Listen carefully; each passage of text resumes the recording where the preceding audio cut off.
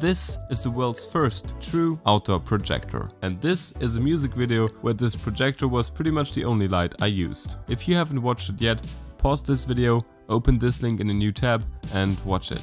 I'll be here waiting for you. Alright, now that we're all on the same page, let's talk about how I got these shots within about 24 hours all by myself and why this specific projector made that very easy. But first, I needed a spacesuit for the ARTLIST. I had already ordered this fancy silver suit, but it was still missing something. I had a very clear vision in my mind, or should I say on frame set. These visuals wouldn't nearly work as well without a proper astronaut helmet. So with our budget at -45.79 for the suit and 1 day left until the shooting day, I dove deep into the dark universe of Amazon. And after some time, there it was. A children's astronaut helmet for 40 bucks. It arrived the next day and I had a few hours left to turn this into something that would look good on camera. So add some aluminum tape, paint and gaffer, put on a little tube and burn yourself on a hot glue gun more often than you have subscribers. Please subscribe. And voila, there you have it. It looks like shit. But that's fine, because through the magic of careful framing and deliberate lighting, these different textures will look great. So when all arrived, we had this garage to work with. We put up some black Molton, I filled the garage with haze and turned this puppy on.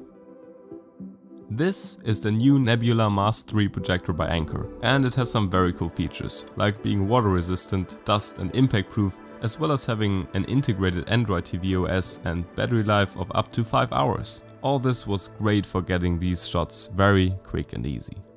For these cool effects I projected some space footage I found on ARTLIST. In fact, I use their music and sound effects in every single video I make. This video isn't sponsored by ARTLIST or anyone else, but if you use the affiliate link in the description, not only will you get 2 months for free, but you'll also support this channel and allow me to spend a bit more on the next music video. I filmed the whole video on my red Komodo and the Sigma ART 18-35 with a black mist filter to make these reflections in the suit shine. When we watched back the footage, we were super happy with how it looked. But once again, something was missing.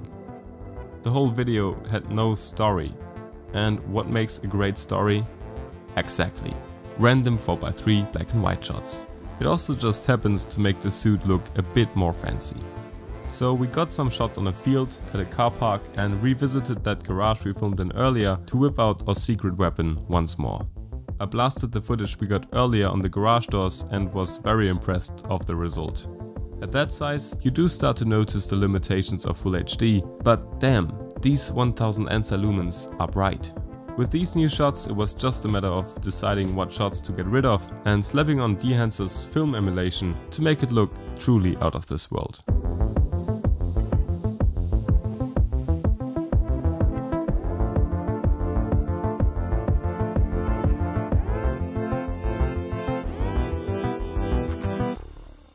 If you like this kind of video, let me know in the comments below.